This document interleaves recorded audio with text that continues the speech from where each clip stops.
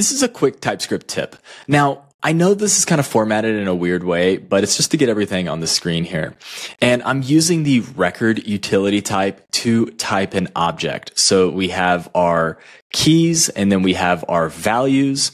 Now, when we are typing keys, we really want to avoid this union that you see here because TypeScript actually has a type that ships directly with TypeScript and it's just going to be available right out of the box. So what I'm going to do is I'm going to say property key. Now take a look at this.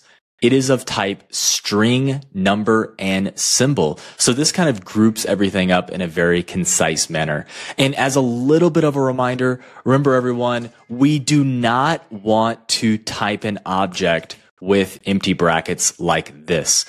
What this actually means is that this type is just not null and not undefined. So this is a trap and we really want to type our objects as record, and you may find the property key type that ships directly with TypeScript useful in your next project.